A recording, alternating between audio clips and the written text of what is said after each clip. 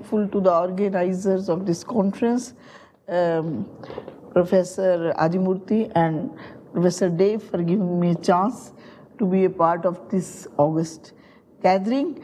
And after such an impressive, vigorous talk by Professor Mukunda, my talk is almost all of it is history, origin and development of valuation theory, with a special view of the role of Emmy Noether in the development of this subject. Evaluations have been around in mathematics since ancient times, when Euclid had proved the uniqueness of prime decomposition of natural numbers about 300 years before Christ, then this result permitted him to code the natural numbers by the exponents with which the various primes p divide these numbers. These exponents which occur in the factorization of a natural number, in fact, represent periodic valuations used in number theory. However, valuation theory as a separate and systematic mathematical research based on a set of axioms started in the 20th century in the year 1912, when the Hungarian mathematician Joseph Kushak announced at the International Congress of Mathematicians held in Cambridge the first abstract structure theorem on valued fields. The paper itself, written in German, appeared 1 year later in Creley's journal. At the outside of the paper, we have the four axioms for evaluation. A mapping phi from a field K into real numbers is called evaluation of a field K if it satisfies the following four axioms. Phi of A is greater than 0 if A is non-zero, and phi of 0 is 0. Phi of A plus B is less than equal to phi A plus phi B. Phi of AB equal to phi of A, phi of B, and there is an element A belonging to K for which phi A is neither 0 nor 1. Kushak paper was written in German, and Kushak used the name Bewertung, which is translated into English as evaluation. The notion of evaluation is a generalization of the usual notion of an absolute value of the field of complex, defined on the field of complex numbers. So these valuations in modern terminology are called absolute values. So for the rest of the lecture, I will use the word absolute value. The term valuation is now reserved for a function closely associated with absolute value. I will define that later. The pair K phi is called a valued field. So the first example, periodic absolute value. Let P be a prime number and fix any real number C lying between 0 and 1.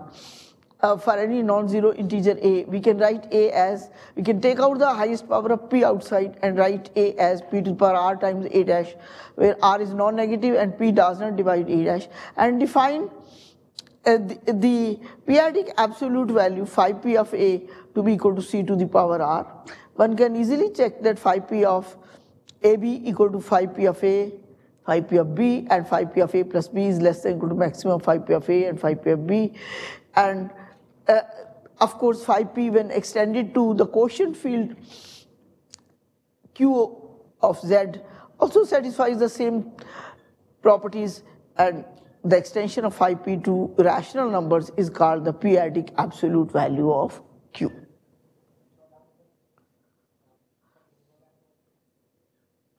Yes.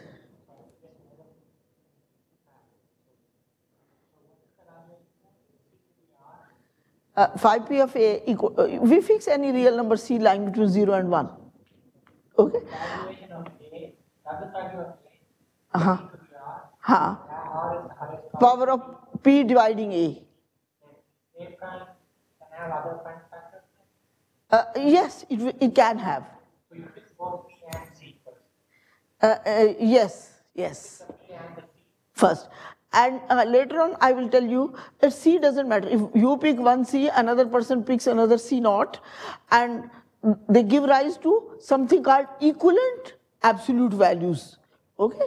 So as far as topology is concerned, it doesn't matter which C you pick up, as long as C lies between 0 and 1. That is a standard way. That's a standard something called standard something. Okay. So, as to the choice of his axioms 1 to 4, Kurshak refers to Hansel's article of 1907, where Hansel, in the case of periodic numbers, had already defined some similar valuation function. I am going to define what are periodic numbers. We don't deal with them, okay, for the moment. The properties of that function were used by Kurshak as his axioms. So, although the formal definition of evaluation was given by Kurshak in 1912, the ideas which governed valuation theory in its first phase all came from Hansel. So it was Kurshak who formalized the thing. So Hansel may be called the father of valuation theory. In fact, grandfather, because he never cared for the general theory. He only had periodic absolute values in mind.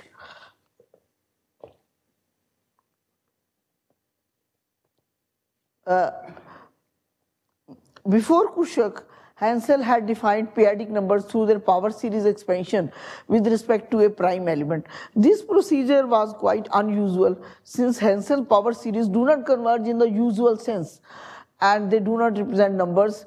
That is, they don't represent complex numbers in the sense understood at that time. Kurshak's paper was written to give a solid foundation for periodic numbers in a similar way as Cantor had given for real numbers.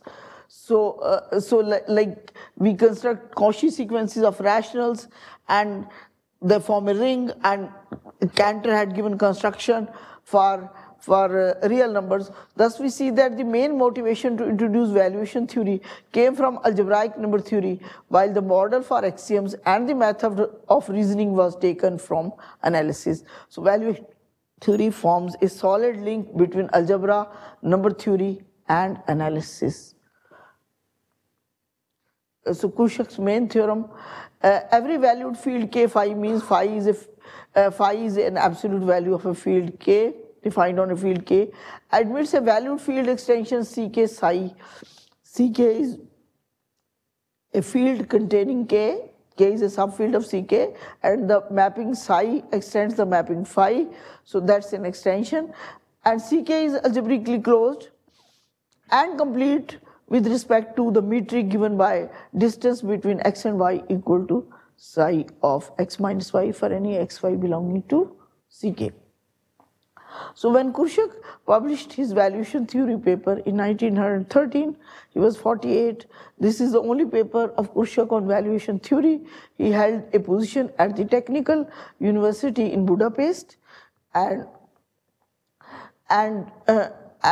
his list of publications comprises about 80 papers between the years 1887 to 1932 on a wide variety of subjects. After Kurshak had started a theory of valued fields, it was Alexander Ostrowski who took over and he developed it further. Ostrowski was born in Ukraine and he had come to the place of Hansel Marburg in 1911 at the age of 18 in order to study with Hansel. A. Frankel, who was in Marburg at that time, he recalls in his memoirs that Ostrowski showed unusual talent and originality, and I can't read with perfection German, so this is the actual words written by Frankel. In Marburg, the home of periodics, where Hansel was placed, Kurshak's paper was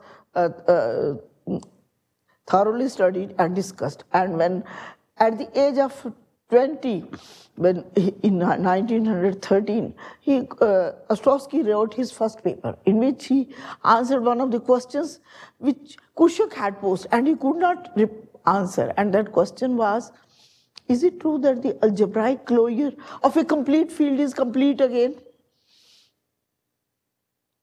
Complete valued field, complete field with respect to an absolute value. Is it complete again? And he answered that it is complete A separable extension, or it is complete if and a separable extension of a complete field is complete if and only if it is finite. So the algebraic closure of a complete field is complete if and only if it's a finite extension. And later on, Artin and Schreier found characterize all fields whose algebraic closure is a finite extension. We will talk about it later. So in 1980, rather one in 1917, another in 1908, Ostrowski proved two fundamental theorems. In the first theorem, all possible absolute values of the rational number field Q were determined.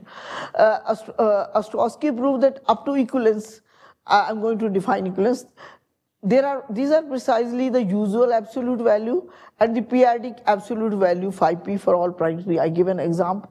So the up to equivalence, there are only two kinds of absolute values for the field of algebraic, for the field of rational numbers. They are usual absolute value and the phi p for various primes p.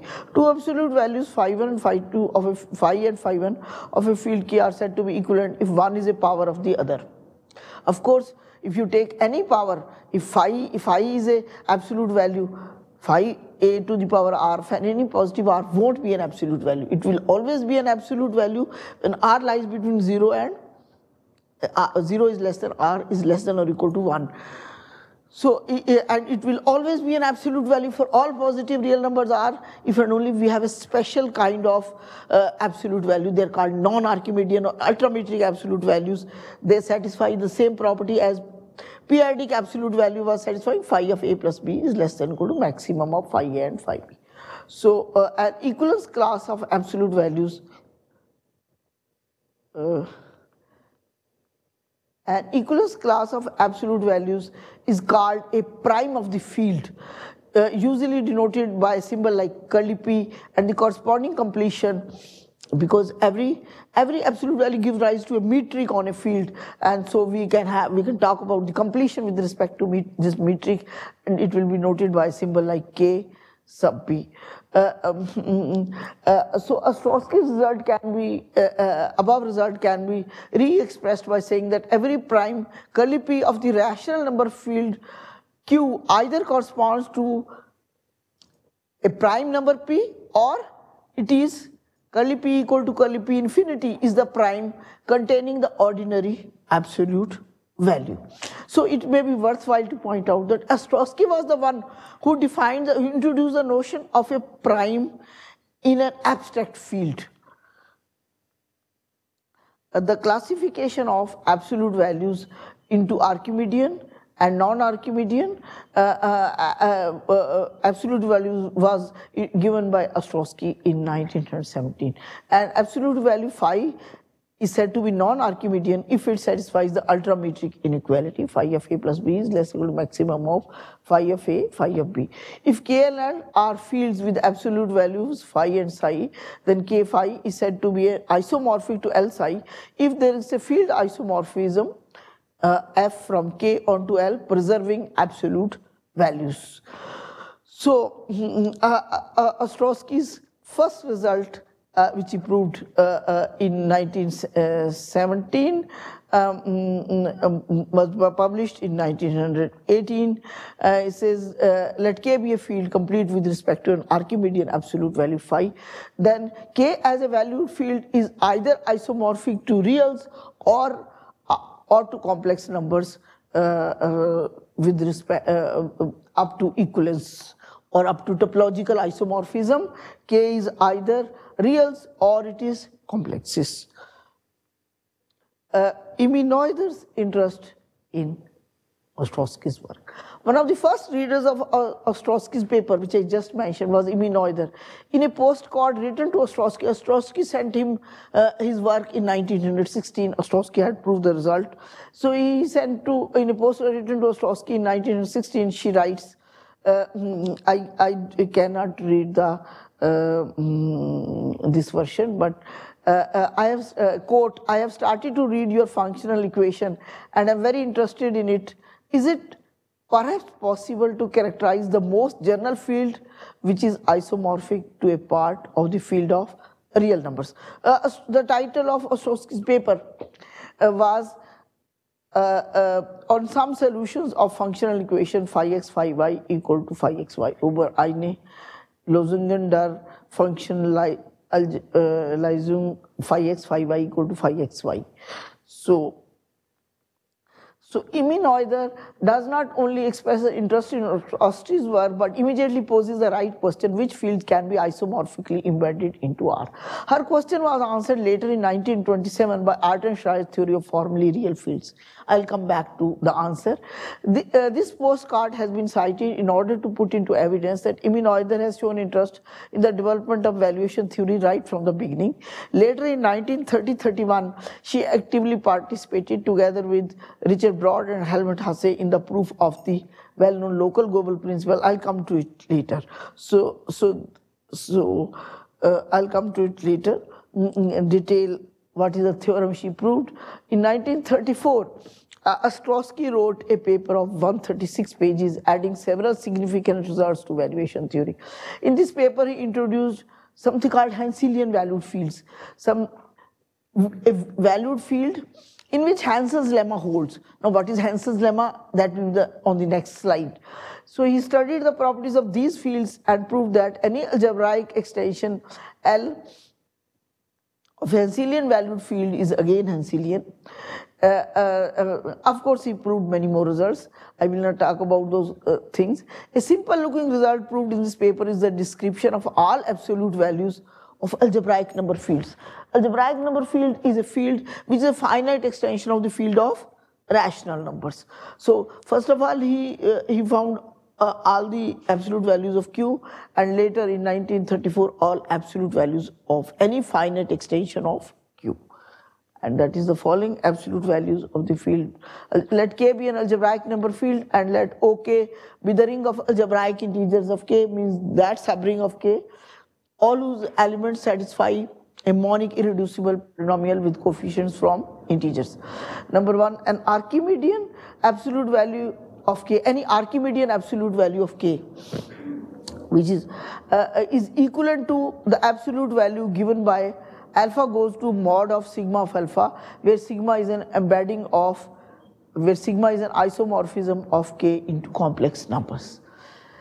Now, what are the non-Archimedean absolute values? If phi is a non-Archimedean absolute value of K, then there is a non-zero prime ideal P of OK. For rationals, we had an ordinary prime number, and for the ring of integers, OK, for OK, we have a non-zero prime ideal P of K and a positive real number C lying between 0 and 1, such that phi of alpha equal to C raised by nu of alpha. There, remember, it was nu of the highest power of P dividing alpha, and here nu alpha stands for the highest power of the prime ideal curly P occurring in the factorization of the principal ideal alpha OK. Two absolute values defined by different prime ideals are non-equivalent, and two absolute values defined by different embeddings of K can be equivalent, but only when these embeddings are complex conjugates. Of course, because one embedding alpha goes to sigma of alpha, another is alpha goes to sigma alpha conjugate. So these are, they are equivalent only in that sense. Next. So I promised hence something, there's a large class of, there's a, yes, yes, I think.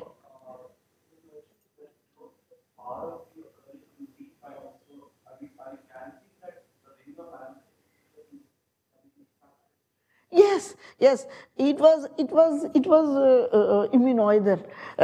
You asked me the right question. It was Emmy Noether who introduced a special class of rings called which we now call Dedekind rings. Which we now call she named them as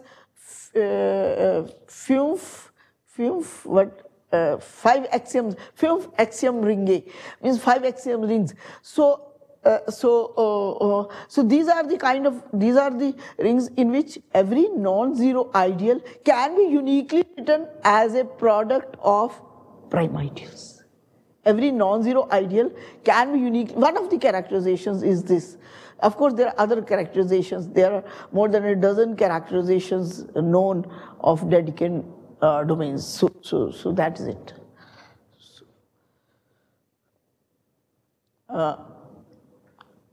Between the years 1918 to 1924, actually in 1919 only, Czech mathematician Karl Rychlik wrote a paper in which he elaborated on Hansel's ideas for a complete field. He gave a simple proof for the prolongation of any non-Archimedean absolute value to an algebraic extension. That is, given a non-Archimedean absolute value, how to extend it to a finite extension. Of particular interest to us is his paper, which he again wrote in German in 1923, same paper Rychlik wrote, which appeared in Crelle's Journal and which contains a proof of what is called Hansel-Rychlik lemma. He extended on the ideas of Hansel. Hansel had already proved that lemma in his 1908 paper. So when he introduced periodic numbers. So for that I need a definition. Let phi be a non-Archimedean absolute value of a field K.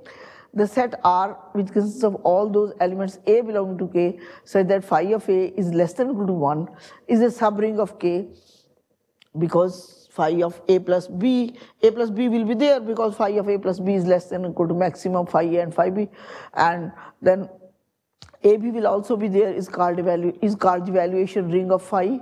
The set M, which consists of all those A belonging to R, such that phi of A is less than 1, is an ideal of R, which consists of all non-units of R, so it will be unique maximal ideal of R, and this is a maximal ideal of R. The field R mod M is called the residue field of phi.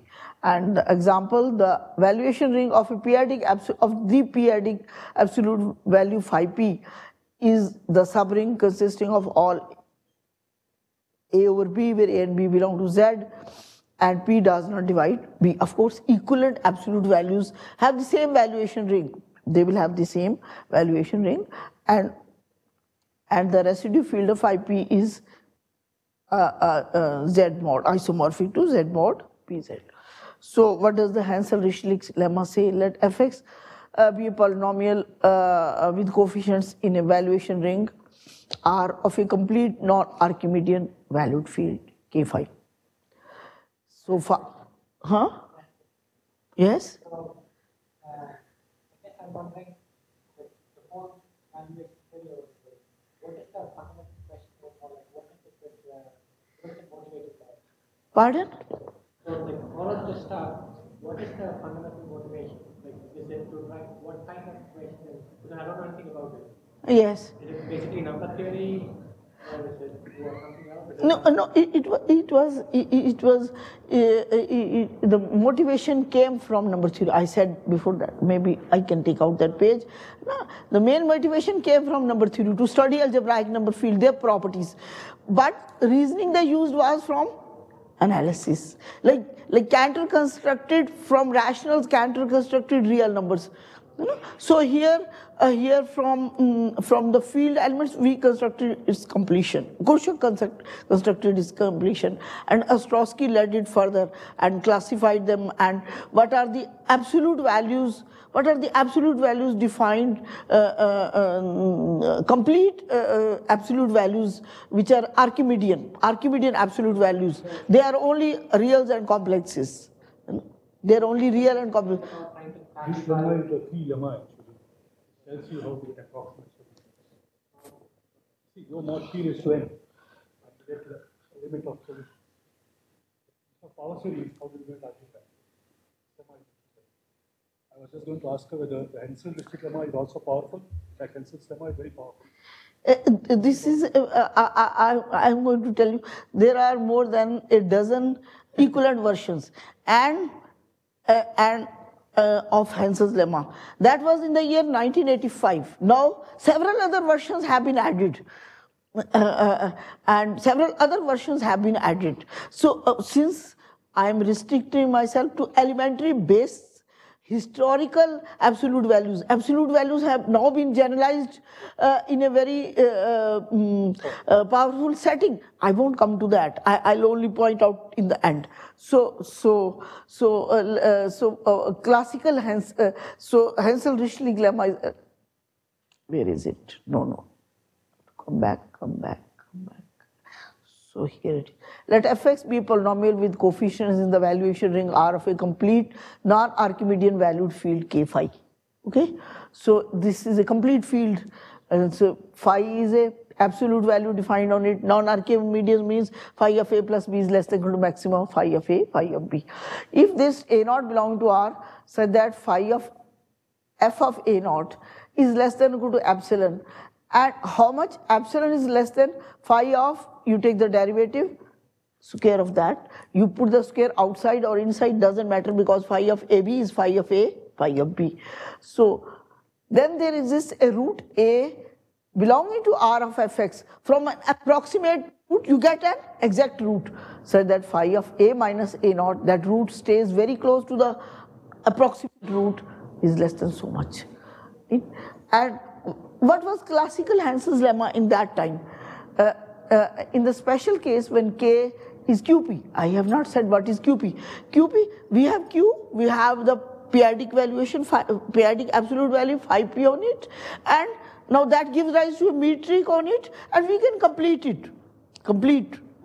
Every metric space can be completed, so we complete it, and the completion is called the field of periodic numbers. And of course, one can prove that QP consists of all Lorentz series in P with coefficients, Lorentz series in P with coefficients lying between 0 to P minus 1, 0 and P minus 1 included. So that's one way to look at QP. Okay, with the periodic absolute value and the valuation ring denoted by ZP means those which are power series in P, we obtain classical let fx belong to ZPX, be a polynomial. There it was in R, the valuation ring was R, now it is ZP. If there exists A naught belong to Z such that f of A naught is congruent to 0 mod P, f of A naught is congruent to 0 mod P, and f dash of A naught is not congruent to 0 mod P, then there exists a root A belong to ZP of fx such that A naught is congruent to A mod P. Huh? To say that something is the root of epoch, which is that A is 0 mod P. No, something is a root of fx means f of A is exactly 0. F of A is exactly 0. No, that is a very weak condition. Okay, but the same in R. Exists in R. Pardon? Exists what? X is a variable. In what? Like it's a real number? No, x is a variable. X is a variable. The polynomial is in the variable x. The polynomial is in the variable x. Of F is what? Sorry, the range of F is what? The polynomial f, fx, has its coefficients in periodic integers. You can think it has coefficients in z for 1 minute. The completion of z with respect to the periodic absolute value is zp. Okay, for analysis, the completion of z with... What I just don't understand is how this is clear. What does it say? If A naught is congruent to A mod P, I would say A naught is basically A, right? No, it's not saying A naught is congruent to A mod P. That doesn't mean that A naught is A. What does A value A is?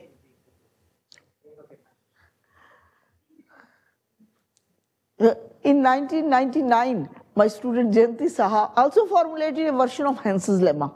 She needed one, she formulated a more difficult looking version.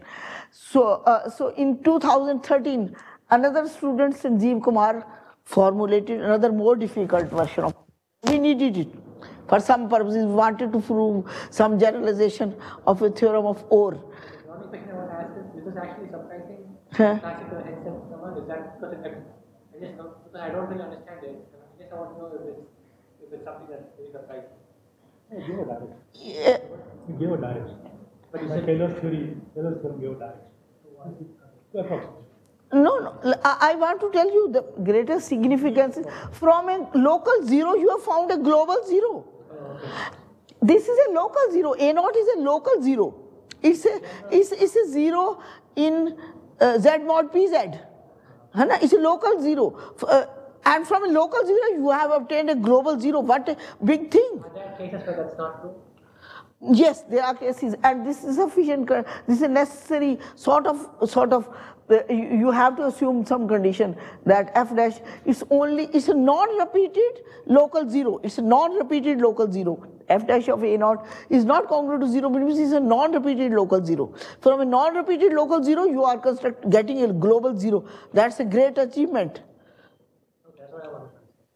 That's a great achievement. I will tell you examples where you cannot construct the zero, but you can immediately prove its existence. You can construct a local zero, but you cannot construct a global zero. It's not obvious how to construct it. It will take us 1 hour to construct it. In 1999, she formulated a version of Henson's lemma, and in 2013, Sanjeev Kumar, another student, in his thesis also, we needed it. We needed to create that. It was necessity is the mother of invention. We needed to create that particular version. And in 2016, another student, it appeared in Manuscript of Math this year. Actually, it was proved in 2015, but it appeared in Manuscript of Math 2000. Another reformulation of Henson's lemma and theorem of index of Ore. That is the title of the paper. So we needed to generalize theorem of Ore to somewhere, something. And of course, she also applied, that was not the main aim, she also applied this new version of Henson's lemma to obtain certain irreducibility criteria for polynomials with coefficients in valued fields. So that was not the main aim. Main aim was to prove the theorem. But I didn't want you to scare non-mathematicians with so many theorems. So Hasse, consider the year we are in the development of valuation theory, and Hasse, as my predecessors pointed out, was a great collaborator of Emmy Noether. So consider the year 1920, and in that year Helmut Hasse was a young student of 22. He decided to leave his home, University of Göttingen, though Göttingen was a great center for learning, in order to go to Marburg, to Hensel's place, and continue his studies with Hensel, studying valuation theory and p-adics. As pointed out by Hasse in the foreword to his collected papers, the motivation for going to Marburg was Hensel's book, Zahlen theory, number theory, Zahlen number theory. Hasse registered at Marburg University in 1920. Already at the end of this month, in May 1920, Hensel suggested to him a subject for his doctoral thesis, and the title was Quadratic Forms over Q. Q means rationals, and QP is the completion of rationals with respect to the p-adic absolute value. So in May 1921, 1 year after his moving to Marburg, Hasse had completed his thesis. I want to tell it to all research students.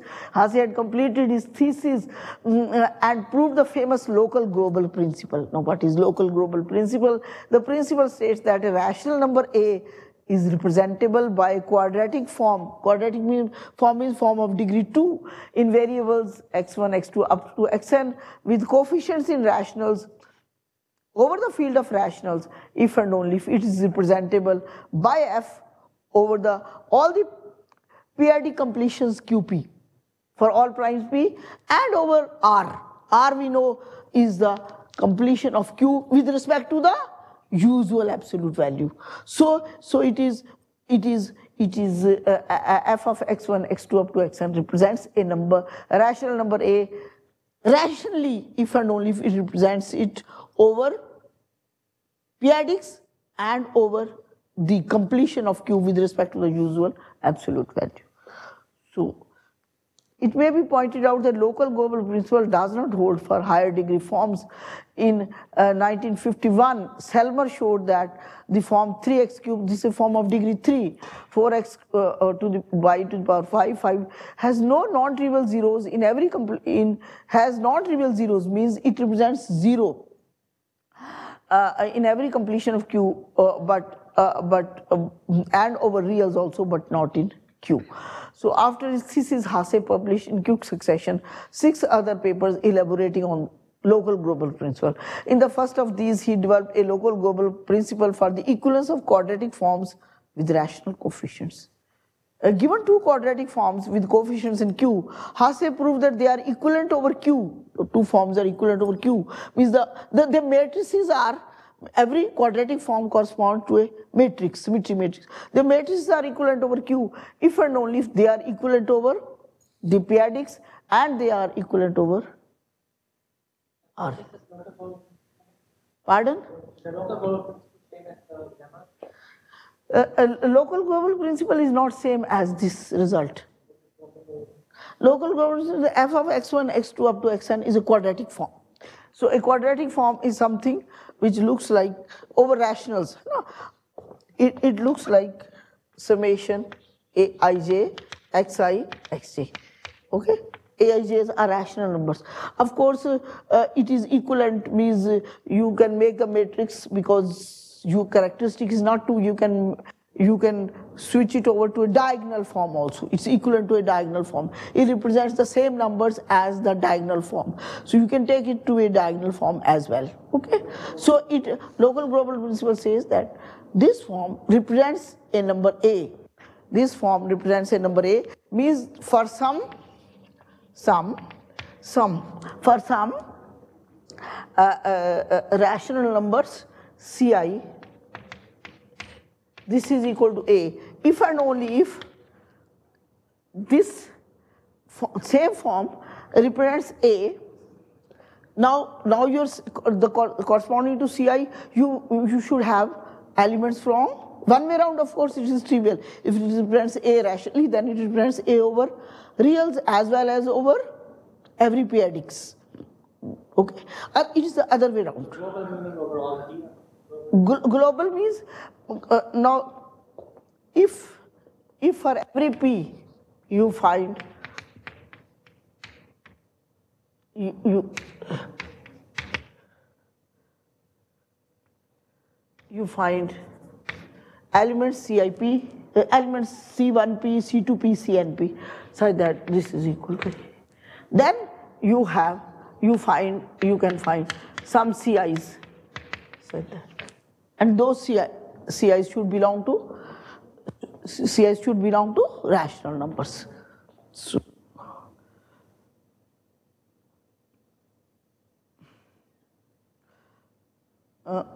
and to deal with the local case is very, very simple.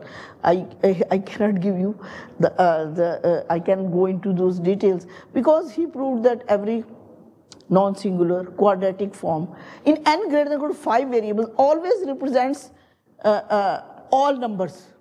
Always represents all numbers. So it's much more difficult to deal with the global problem. So Hasse proved that they are equivalent over Q, 2 quadratic forms, if and only they are equivalent over QP and over reals. So let us briefly mention that Hasse's local global principle has turned out to be of importance far beyond application to quadratic forms over rationals and over finite extension of rationals. Given a field K equipped with a set capital V of valuations and any field theoretic statement A over K, one can ask whether the following is true. A holds over K if and only if A holds over Kp for all primes P belonging to the set V. In 1924, Hasse proved this another more significant result. He generalized his local global principle from Q to all algebraic number fields. So an important example of the validity of this principle is the Hasse norm theorem proved by Hasse in 1931. Its special cases were proved by Hilbert and Furtwängler, so I put every name, and this theorem was very crucial in the completion of one chapter of my thesis long time back. I will not tell you when I wrote my thesis, otherwise you will know my age. So let L over K be a cyclic extension of number fields for a prime curly P of K Prime means, you understand, you can say it's a prime ideal of OK. It's a prime ideal of the ring of algebraic integers of K. Let Kp denote the completion of K at P, and Lp denote the completion of L with respect to a prime curly P of L lying over P. If a non-zero element of K is a local norm, means it's norm with respect to every completion, then it's a norm, global norm. If something is a local norm for all completions, then it's a global norm. So Emmy Noether's creative power towards abstraction.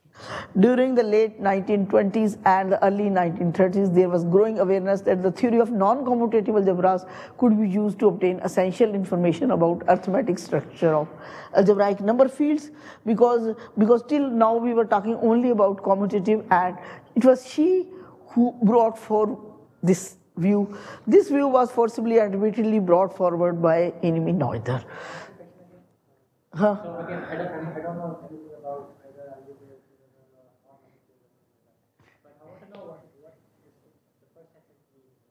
So at least some intuition about that. So she, we will come to it. We will come to it. We are coming to it. We are coming to it. We are coming to non-commutative things also. So as written by van der Waarden, one of the one of the persons whom was mentored by Emmy Noether, in the words of van der Waarden, the influence of Emmy Noether on Hasse as well as on others was based on her ability to formulate their problems in abstract form, which in her opinions clarified the situation. She did not solve mathematical problems. She didn't solve all mathematical problems herself, but she led the way to the solution by putting them on the abstract track, which in her opinion would lead to the solution by simplification, unquote. So this paragraph was written, something similar was said by him also in the opening remarks. Just as Emmy Noether showed that a Dedekind ring can be treated by means of its localizations. Okay, so it was proved that in the non-commutative case, now here comes a partial answer to your question. The arithmetic of a maximal order can be similarly described by its localizations with respect to the prime ideals of the center of that maximal order. Maximal order occurs in non-commutative rings. So moreover, by including the infinite prime belonging to the Archimedean valuations, it was feasible to proceed much further towards non-commutative foundation of commutative number theory, following the desideratum of Emmy Noether. Thus, once more it turned out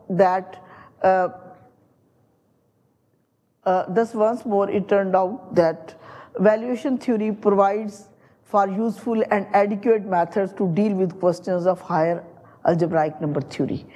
As an example, let us cite Emmy Noether in a postcard written to Hasse on June 25, 1930. These postcards are in the legacy of the University Library of Göttingen. So the quote has been taken from there. In the exact words of Emmy Noether, they were all written in German. Your hypercomplex p-adix has given me much pleasure, dash, dash, dash, dash. So next, so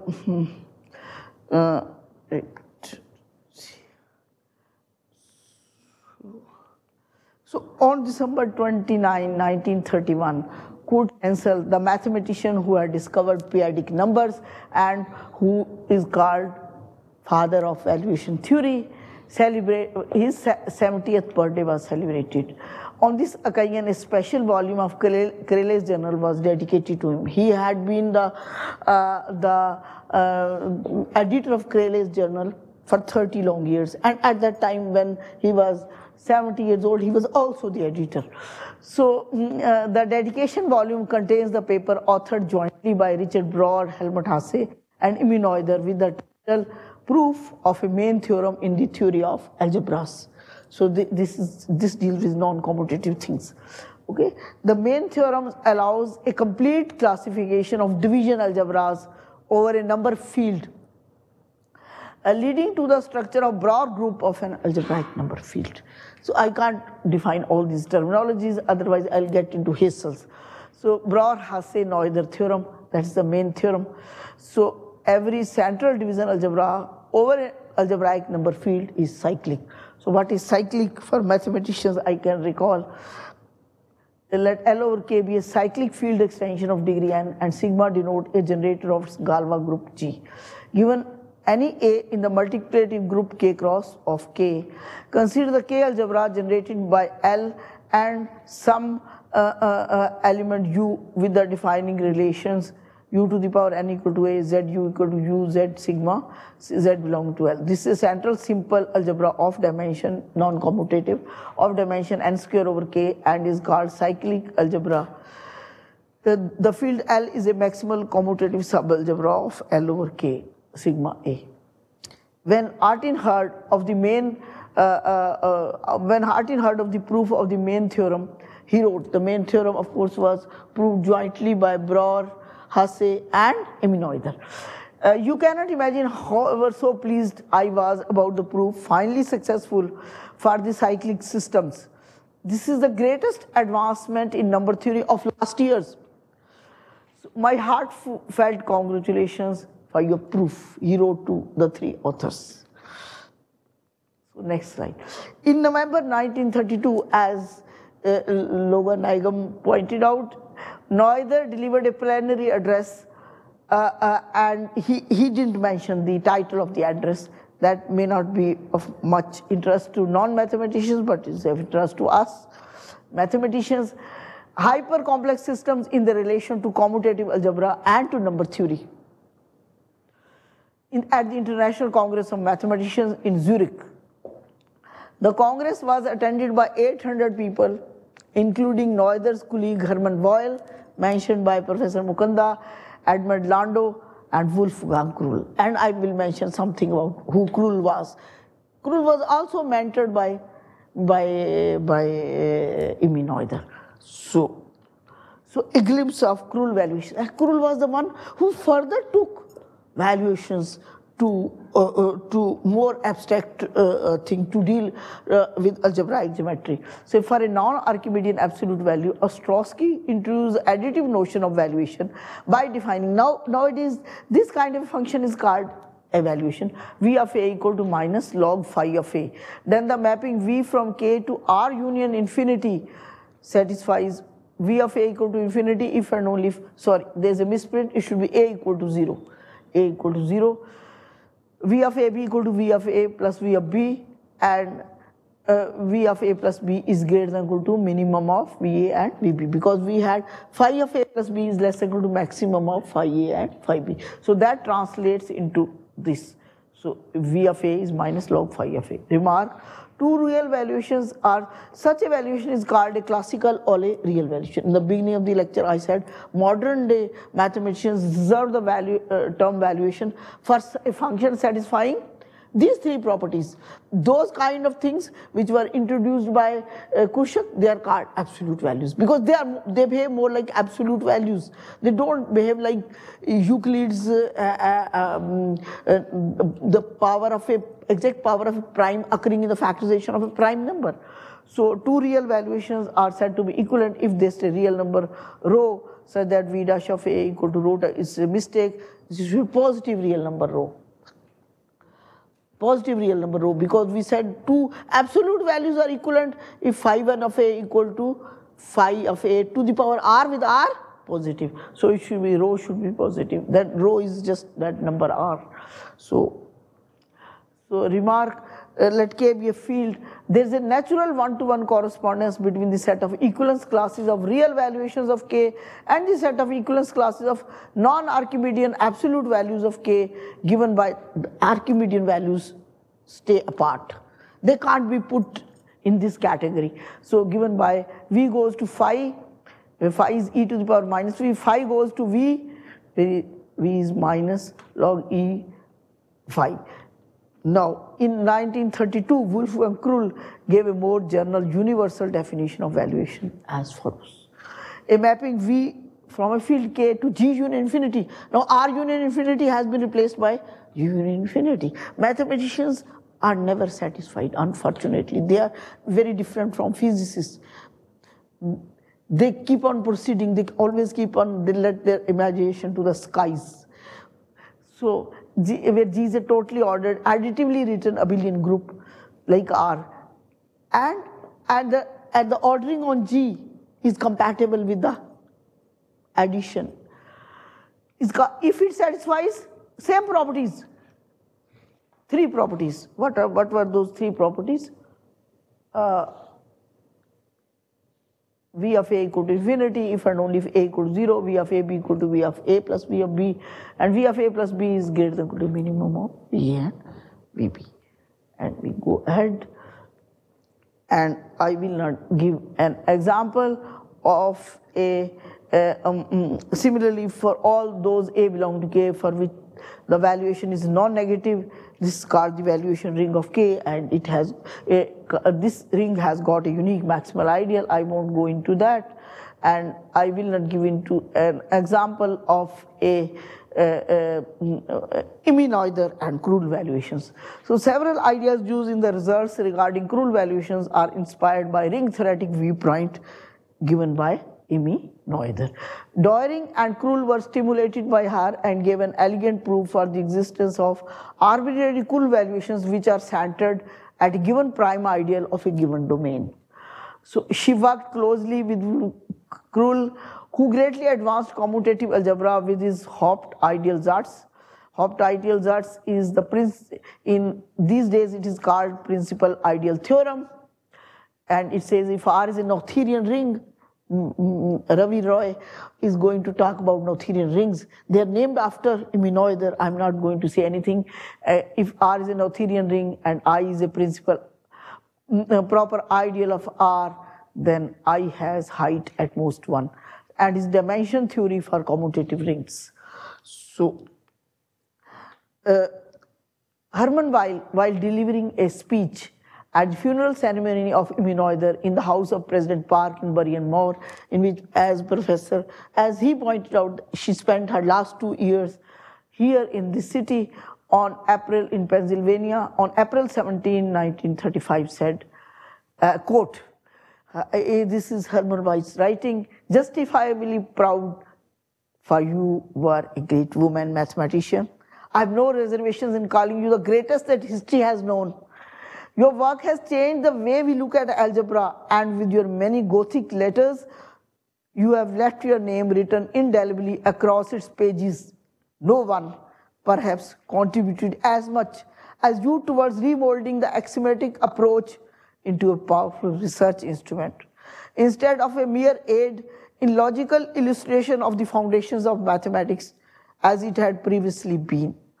Amongst your predecessors in algebra and number theory, it was probably Dedekind who came closest, unquote.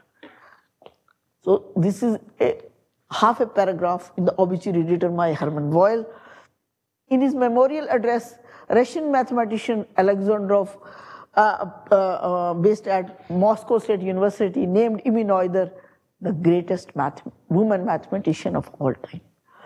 On her death, Albert Einstein wrote a letter to the New York Times, which was published on May 5, 1935, with the heading, Professor Einstein writes in appreciation of a fellow mathematician, quote, in the judgment of the most competent living mathematicians, Fraulein Noether was the most significant creative mathematical genius thus far produced since the higher education of women began.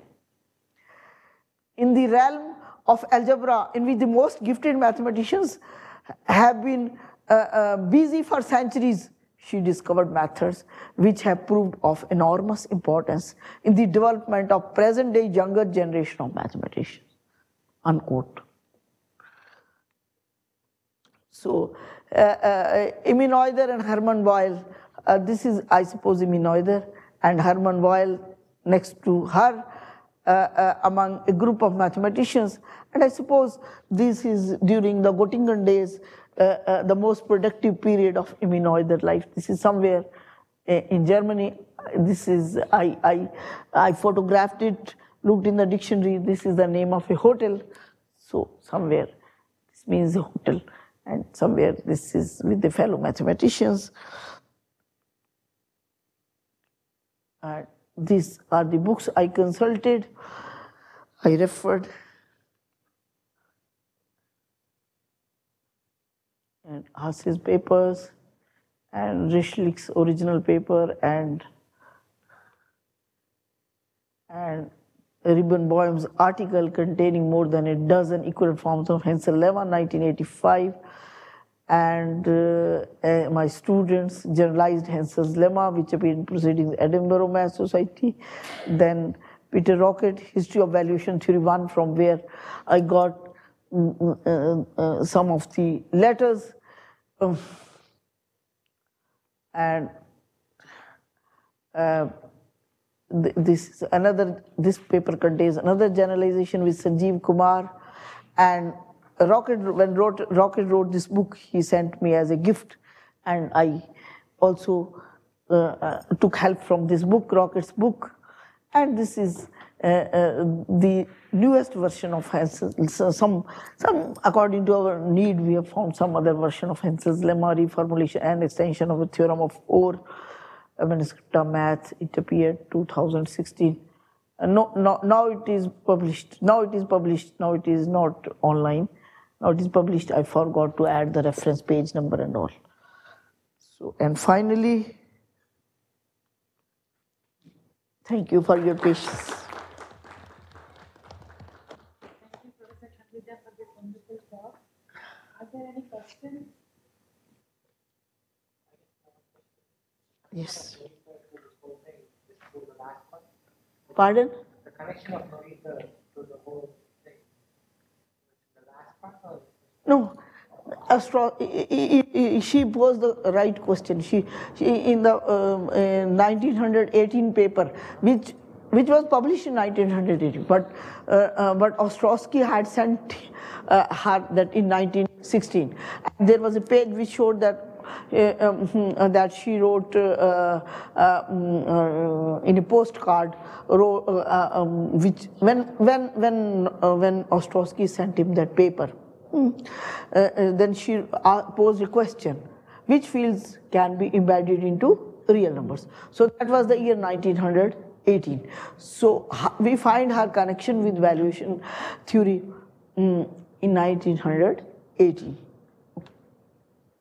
First, and then of course she wrote, using valuation theory, she wrote that paper which Artin had said is the most wonderful contribution to number theory, with Richard Brower and Hasse.